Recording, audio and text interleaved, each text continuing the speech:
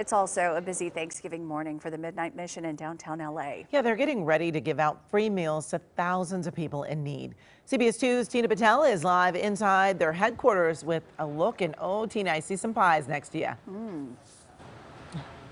Yeah, it is called the Midnight Mission, and these volunteers who are behind me, they actually all showed up at midnight to start getting ready for this special meal. They have been going through different things. They were doing green beans just a little while ago. Now they've moved on to pies. Wendy is one of the volunteers.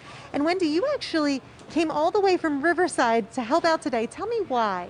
I love it down here. So once a month I'm on the way down here, 65 miles. I'm very committed. I love being here. I love the kitchen, the environment, serving the people of Skid Row. So I always enjoy being here. You've been busy this morning, though. They haven't been going easy on you. Yeah, we've been pretty busy. We broiled some turkeys, we did green beans, now we're on to pies. So we've been pretty busy the entire shift. Let me show some video of the meals in past years. About 2,000 people they're expecting today to feed. You actually, though, because you've been here all night, you're not even going to be able to see the looks on people's faces when they get this special meal. Yeah, I'm going to see my bed once I get home. But tell me about just knowing that what you've done is going to make a difference today.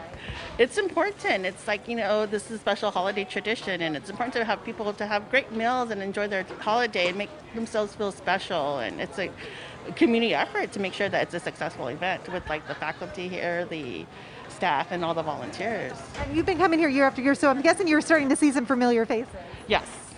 I enjoy being here. Yeah. Wendy, thank you so much. Enjoy your Thanksgiving. Now, here's the thing that we do want to say. Because of COVID protocol, they have to be very careful with the volunteers, especially the ones they're letting in the kitchen and the ones that they're having served. So they do not need any more volunteers to take care of today's meal. But there is a turkey trot downtown going on this morning, and that actually raises money for everything they do here at the Midnight Mission. So if you're waking up thinking, I want to help, I want to do something to spread the joy on this holiday, you can do that. We're going to talk more about the turkey trot coming up in our next half hour. But for right now, we'll send it back to you.